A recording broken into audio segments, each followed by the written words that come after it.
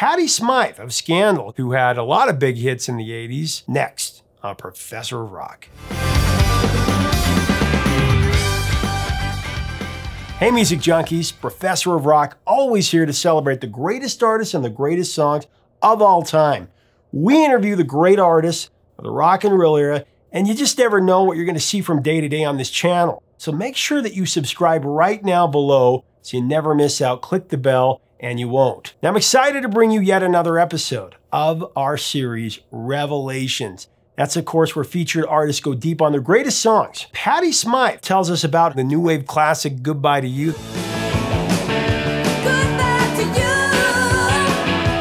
Patty also tells us about her latest album, It's About Time. It's really great. You'll want to check that out.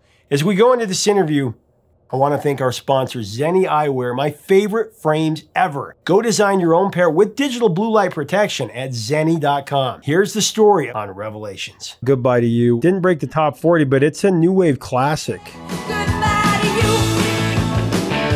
Goodbye to you. It's just one of those songs that everybody knows. That's the funny thing about chart positions 20 or 30 years later. Nobody cares really 30 years later if it hit the top 10 or top 5, if it's a song that has just lasted. Right. One of the interesting facts about Goodbye to You is the amazing synthesizer solo in the song.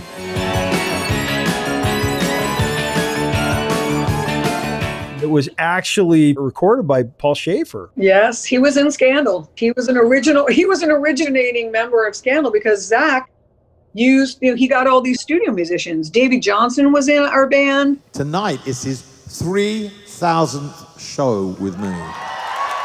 I mean, played on those first demos before, that I put my vocal down on, had half of Elton John's band. And Paul Shaffer was saying, and Paul Shaffer did some live gigs with us. And right around that time that we got signed, he got David Letterman. This is Paul Shaffer over here, ladies and gentlemen. So we had to get a keyboard player. But he always loved that Del Shannon kind of thing.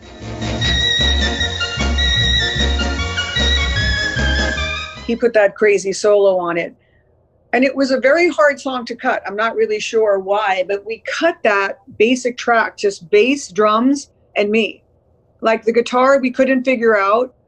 Zach wasn't able to play it. I think maybe Keith played it. I don't even remember who wound up playing the.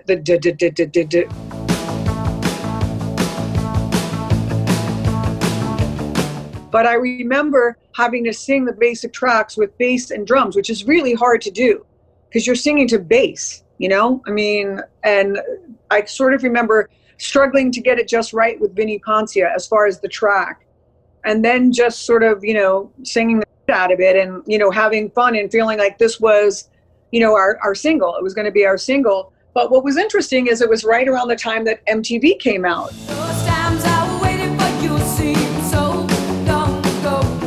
And I'll tell you what, I did a month-long promo tour with Zach, going from radio station to radio station. So this was probably 82, right? I think it was the autumn, because I remember being down in Florida. And, I went with these great promotion guys from Columbia, old school, hilarious promotion guys. Every single director of whatever the guy is at the radio stations, every single radio director said, we already have a chick this week. We're not going to add your record because we've got Pat Benatar, or we have Chrissy Hind, or we have whoever it was. There were only 4, for Christ's sakes. There weren't that many. But it didn't matter. If another woman had a record out, or it could have been Linda Ronstadt, because she had done that, that sort of punk, pseudo-punk record, that cool record that you did. I have a lot of respect for Linda Ronstadt after seeing that documentary, because I was like, wow, that chick brought it, and every time she brought it and changed her direction, she killed it, which was great.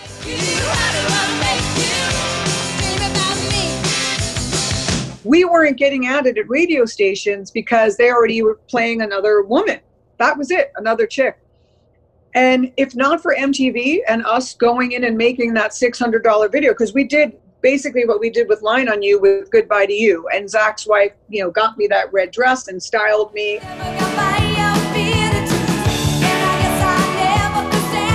It was MTV that made that song an iconic hit for sure, because that was in heavy rotation. on MTV for quite a while. And one of the probably early MTV hits. Thank God for them, though. If they're, video has been a kiss and a punch for music, but for us as a band, and I also was very comfortable in front of the camera, which was just luck, because, you can be a really great artist or a good singer or whatever, but be very uncomfortable in front of a camera. And for me, it was just like, I don't know why, but turn on the camera and I'm a total ham sandwich, that's just luck. That's just dumb luck. That's the kind of kid I was, like, look at me. So it didn't intimidate me, which was good. And I think that's how, we owe a lot to MTV and to VH1 for sure. Well, Goodbye to You, your vocal on that, like you said, it's just full throttle. I mean, that's what people just love about it, because it's one of those songs that a lot of people have had that experience where they go through a breakup or they have this horrible thing that happens, and that's their song, that's their jam. They turn it on and sing it to the top of their lungs. I remember my older sister went through a breakup. I remember her playing that song. It's the divorce song. How many letters I got? I left the record playing on repeat, Yeah, I'll say I haven't written a wedding song yet, but I've got a lot of divorce songs under my belt, or breakup songs. No wedding songs yet. Maybe Drive. Maybe Drive will be a wedding song. It's not that sad.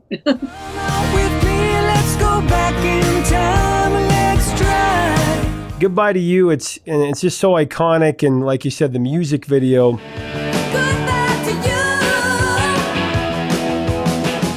What's interesting is all these years later, Goodbye to You is actually bigger on YouTube than The Warrior. Funny, right? Even though The Warrior was a bigger hit.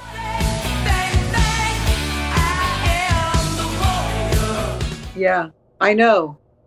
It's weird because I wonder why that is. I mean, The Warrior was like top 20 video of 84 and BMI award. I think it's because there's, the thing about Goodbye to You to me is a better video, and also we're just so happy, we're just jumping around, and I really am laughing because I got lipstick on the bass player's nose. Like I got so close to him while I was singing that I got lipstick on his face. I remember the good times, baby, now, and the bad times too. And that made me laugh, and we kept rolling, and it was just sort of like a joyful thing. The Warrior came out a little heavier than I thought. I thought that was going to be more of a tongue-in-cheek.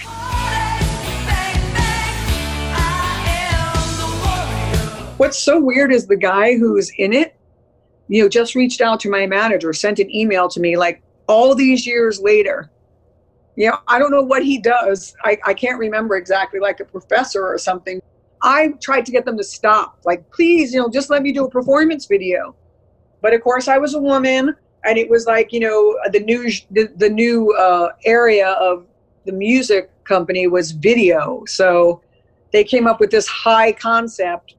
And I mean, I'm barely recognizable in that video.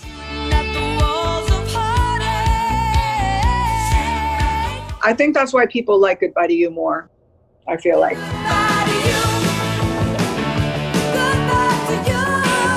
I feel like, you can see me in it, and I'm in it a lot. I'm not in The Warrior that much. I think that saved my career that I wasn't in it a lot.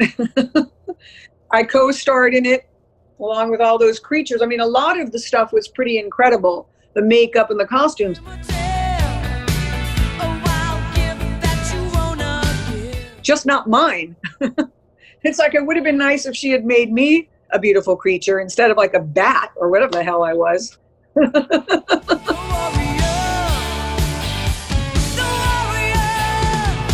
Well, how did Paul Shaffer get recruited for that signature part of the song? I think it was Zach. I'm telling you, Zach just, found all the studio musicians, and Paul Shaffer, of course, was playing with everybody probably at that point. He's such a genuine, not only an encyclopedia of music, but a lover of music. And I just think he was just playing all the time, and somehow I don't know how he and Zach met. Maybe through Hugh McCracken, who was a studio player also.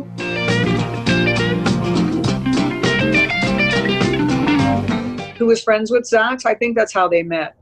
Because that stuff was cut. A lot of it was cut before I met Zach. We got, Paul luckily he played on the record with us, but he was on the demos before I was even involved. So I'm not really sure how they met. I don't even remember how I met Paul, because I think I already knew Paul before then. But, you know, it was a smaller music scene then. Musicians knew each other, yeah. You said that Zach had brought you in and showed you pieces of songs that weren't quite finished. What do you remember about when he showed you this? The truth is a story, because the song wasn't finished, and I finished the song, and it was the first song that I had written. I didn't know about songwriting, and he took all the credit for the song, and it wasn't finished. It wasn't even a song. There's no demo of it. There was a track of the I remember that, and that he had the title "Goodbye to You," but it wasn't a finished song because we hadn't recorded it, and we went back into his room of ideas to try to find the single. And so that's what I remember. I remember hearing a piece of it and finishing it and not knowing that was songwriting. So, you know, and he didn't bother to tell me that either. So, and there was another woman's name on the song. I remember that too. He wrote that. I believe he started it with Kathy Green, he wrote some other songs with, and it wound up that only his name was on it. And I might be remembering that wrong, but I sort of remember seeing her name and his name. There were some lyrics, but it wasn't done. It wasn't finished. It was, you know, one of those songs that they had sort of abandoned, and I came in and finished it. And when that happens, you know, that means that you wrote it with them, but that's kind of not how it's okay. Everything's turned out all right. But by the time I figured that out, I was like, oh, forget it, you know? When you recorded it and recorded that amazing vocal,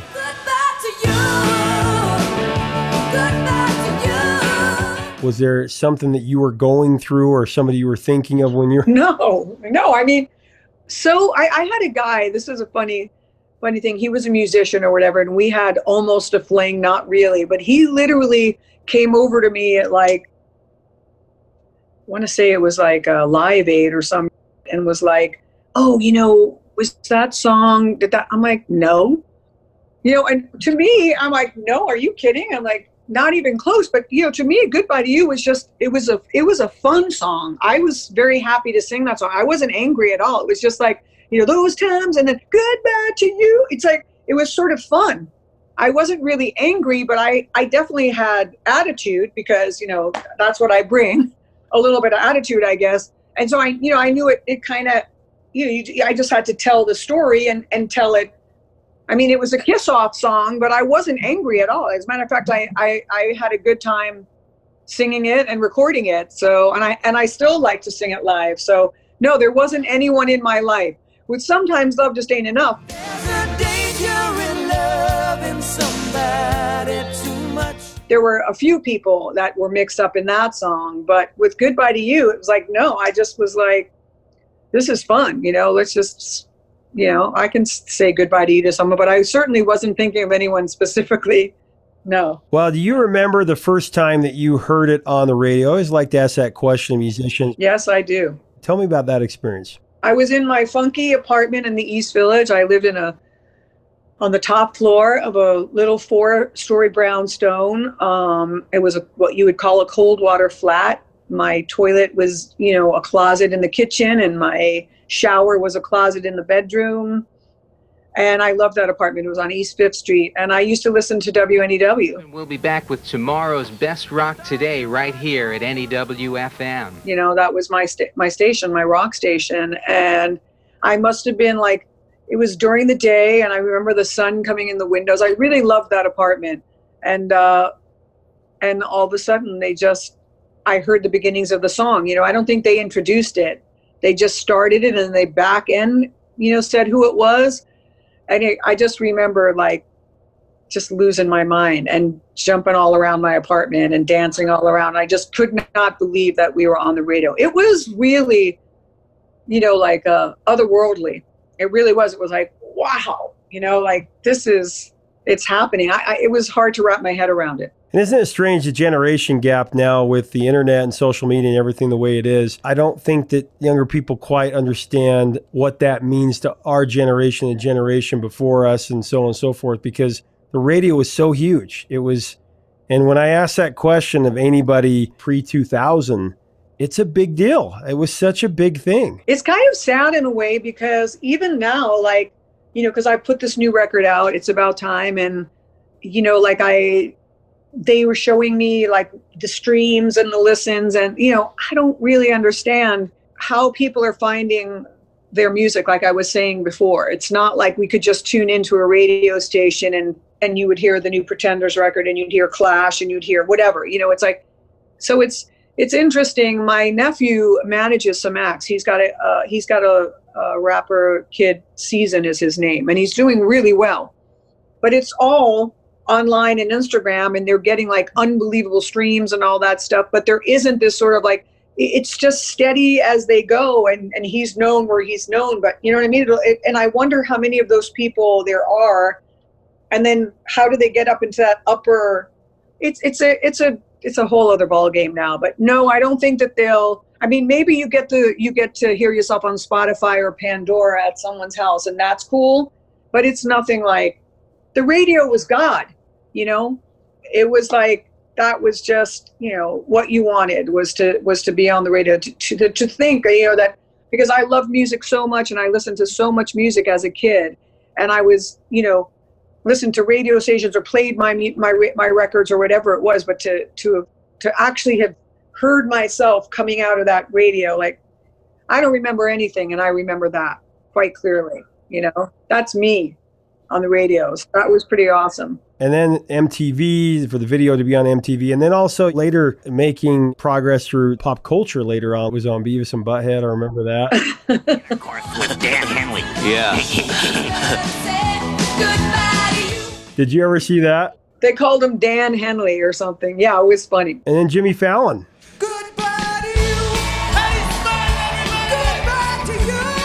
Yeah, that was funny. That was, you know, that was sort of like a last minute thing. I had gone down to Nashville, where I made the record in Nashville, you know, trying to do anything with the pandemic right now. I mean, I really have to say, so many of my musician friends are struggling right now, and this is just such a hard time for everyone. And it's just hard to get stuff done, but somehow in Nashville, they're continuing, you know, they're such a machine. They're such a good business machine that things are still just, you know, you can just figure it out. So the guy who produced the record with Dan Huff, Ilya Tuzinski, I called him and I go, I knew he knew the songs.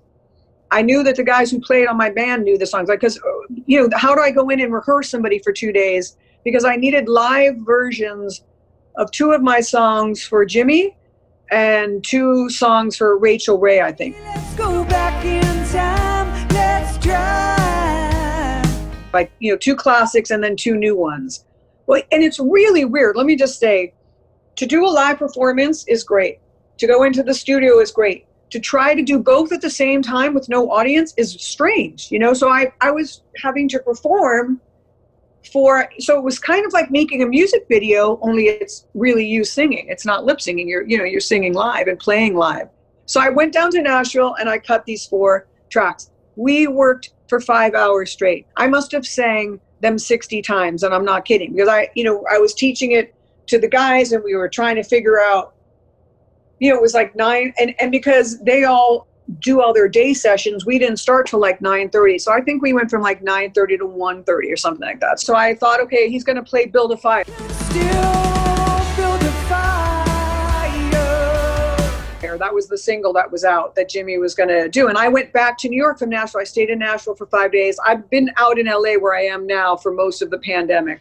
So I got a call from the Tonight Show, and they were like, oh, Jimmy's going to do this. Luckily, I was in New York, because he was like, he's going to do this thing on this parody of Goodbye to You to Trump. Do you want to come do it? I'm like, yeah, okay. And I thought I was going to have to do it Zoom or something. And then they're like, well, you can go up to the studio, just have to do a COVID test, blah, blah, blah, this and that. So, I mean, it was hilariously fun. And I know Jimmy a little bit, and he's a great guy. And I was just so happy that he was doing my live song of Build a Fire at the end of the song. Build a Fire from her new album, It's About Time. Here's Patty Smyth. I felt like that was really wonderful of him to do that. I'm not exactly his demographic, you know, but I think he's a fan. So I came out, and when we ran through it at the rehearsal, I said to the Roots, I'm like, which one of you guys is playing guitar? And I was like, and he raised it. I'm like, you got to crank it up, man. You got to play that guitar. I mean, you got to chunk. And he was like, okay. So then I just came out, and it was just hilarious because it was really fun. That's what I'm saying. Even you can tell it's like not an angry song for me. It's a funny song. And I was so happy to be standing there singing that.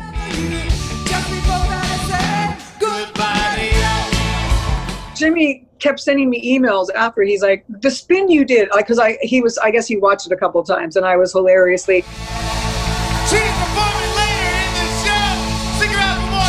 You know, and then I backed out of the studio singing Goodbye to You to him.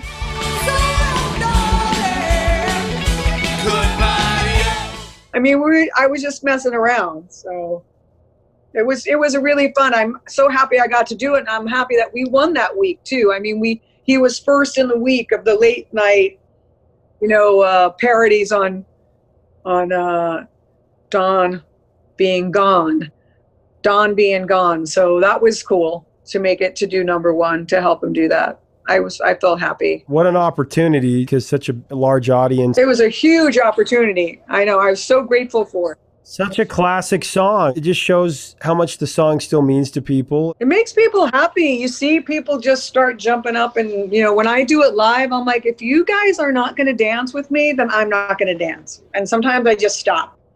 I'm like, get up and let's all just go crazy. We're dancing. Because I need that to get myself through that. You know, that's a song where I'm jumping around for a good 4.5 minutes straight, you know, singing at the top of my lungs. So I make the audience help me.